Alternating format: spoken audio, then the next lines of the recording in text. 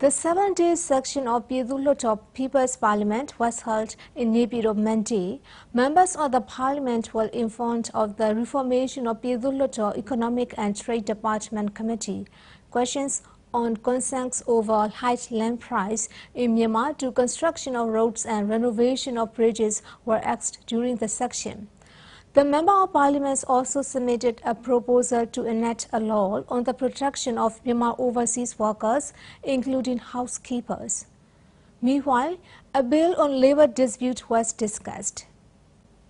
At the Myanmar National Parliament, members of Parliament discussed a proposal urging the Union Election Commission to decide on how National Parliament representatives will be nominated and to amend current legislation if necessary.